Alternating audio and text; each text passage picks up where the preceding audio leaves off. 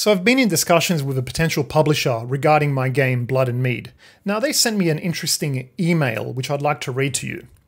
Hi John, after consultation with the team, we'd like to request a dial down of the game's violence, as we feel the game could appeal to a wider audience. Let me know your thoughts.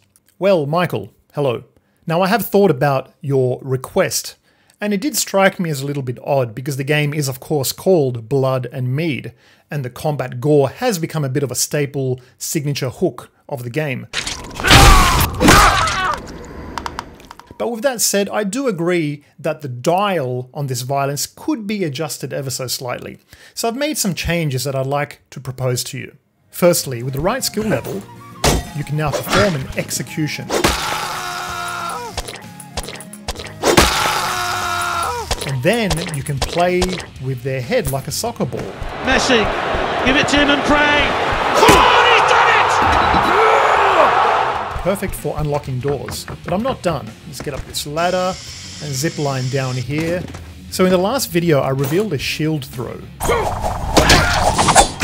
It's not very effective, but you see I've added new shields. This one here is called Razor Fang.